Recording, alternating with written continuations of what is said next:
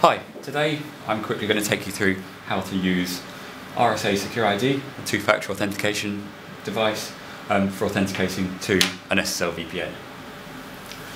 In this case, I'm going to do the demo with a Juniper SSL VPN, but exactly the same principles, and the way it works is the same if you're using a Cisco VPN, a Citrix Access Gateway, or many other forms of VPN or web server.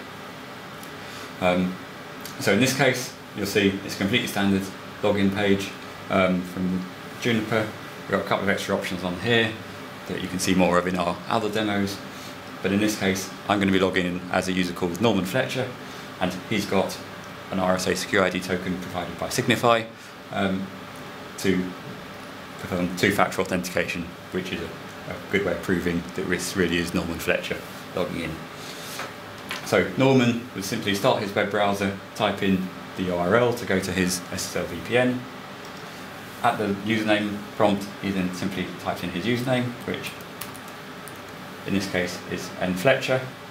He then simply types in his PIN number, followed by the number shown on the token, which in this case is 819769. That number changes every 60 seconds. So it won't be valid as soon as I enter it or in 60 seconds time.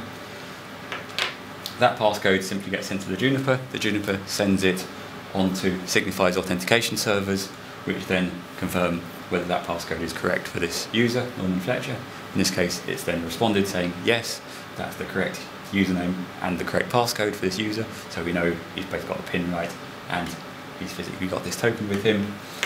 He's then been given access to some internal systems. In this case, he's being given access to Microsoft Windows terminal services, which in this case he is using just as he does when based in the office to run all his applications. So he simply clicks on the terminal services link, which takes him to the terminal service login. Here he simply enters his Windows password,